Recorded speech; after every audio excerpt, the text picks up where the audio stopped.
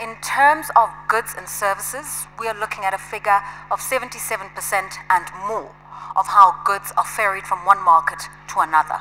When it comes to commuters, people going to work, people moving from country to country, road accounts for 90% of how people move across the African continent. Shipping. This is how African minerals and African resources are led to the international market. Shipping constitutes 62% of how goods are moved in the continent and out of the continent. Air travel, although it's glamorized by Nollywood and Hollywood, it only really accounts for about 28% of cargo that moves in and out of the African continent. And then rail, even though we've got about 100,000 kilometers of railway lines, only 1% of goods that move through African markets are moved by train. I'm talking you through these figures because if you look at them, you could say, well, it's an indictment. Rail at 1%, it suggests that we haven't invested in sufficient rail infrastructure or that there isn't maintenance. And that's true. And the conversations we're going to have here today will speak to some of those issues. But if you prefer to look at the glass as half full, then you could say 1%, that gives us almost 90% worth of opportunities to fix African rail, to modernize African rail, and to bring it into international best practice.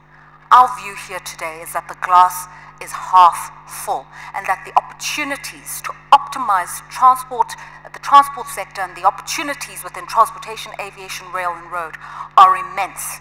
We're going to talk you through bankable projects, we're going to talk you through opportunities, and we're going to talk you through innovation, because we believe so much can be unlocked through this sector of the economy, especially as we look towards economic recovery in what we hope will be a post-COVID world into the future. The logistics sector, ladies and gentlemen, is worth over $160 billion in Africa today, and if we make the necessary investments, we could push up demand for freight to 28% within the next 8 years.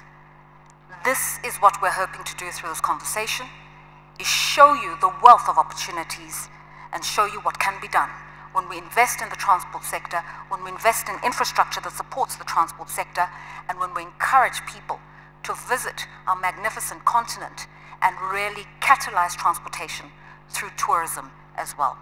So with those few words, it is me again saying the warmest welcome to the 5th African Business Forum, brought to you by the UNECA, Google, and Africa 24. Please make sure that you post your questions, that we can pose them to our distinguished guests when we're having our conversations.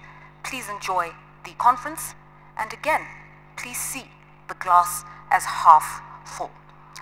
Without further ado, it gives me great pleasure to introduce to you our host. She is the UN Under Secretary General and the Executive Secretary of the United Nations Economic Commission for Africa. Please welcome Dr. Vera Songwe.